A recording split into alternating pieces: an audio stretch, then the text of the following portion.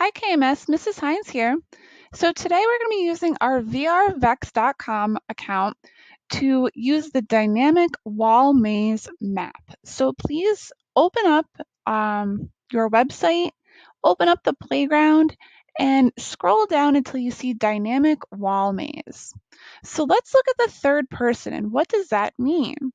We're going to give your robot directions on how to navigate this maze.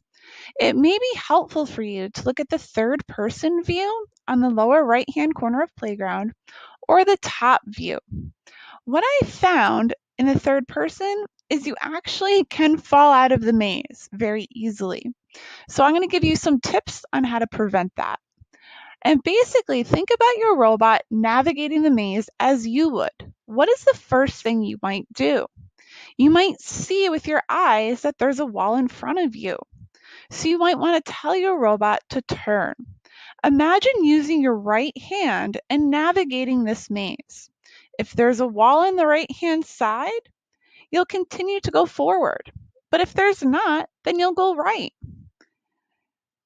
If there's nowhere to go right, you'll turn left. We're going to write an if-else code to do that with your robot.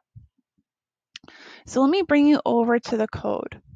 For time purposes, I have it up here already. You can see that it's color coordinated, and we're going to use the step to walk you through how the robot makes these decisions. So I'm going to set my velocity to 50%. That's how fast your robot travels.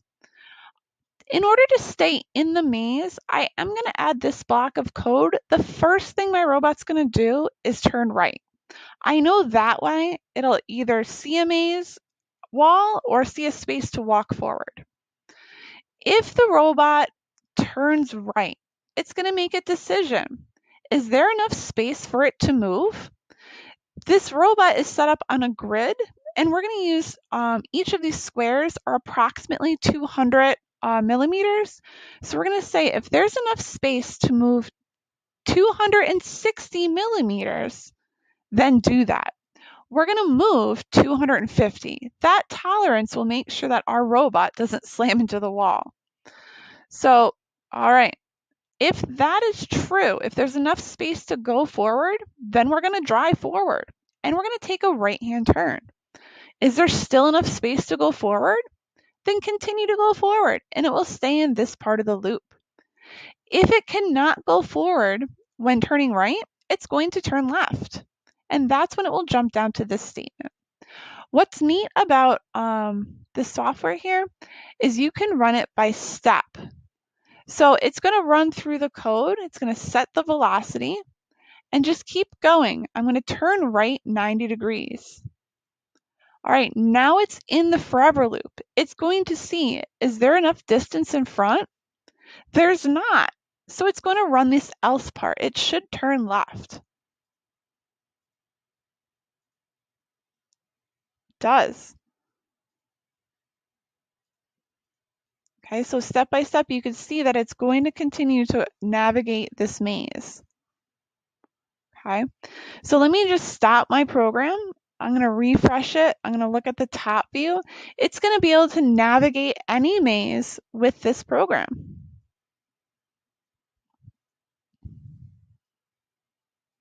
You can add this to yours, test it out, screenshot it, and add it to your portfolio. All right, KMS, that's task 2. Task 1, let me just pull this off of here.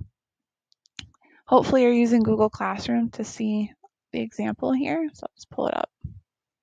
Task 1 is to use the wall maze. You're going to start on this green dot, and you're going to use wait fors. There's more than one way to use sensors. You can use loops, that's what that if-else statement did, but you can also use this thing for waits. The left bumper is like if you were using a touch sensor. So this program would drive forward. If the touch sensor is pressed, it would bump into a wall. Therefore, it would turn left and drive forward again. It'll do this in order to get to A. See how far you can get in this maze using the wait for commands. All right, KMS, good luck coding in Vex today. Make sure that you name your programs and then save to your drive if you want to keep them forever, but definitely screenshot.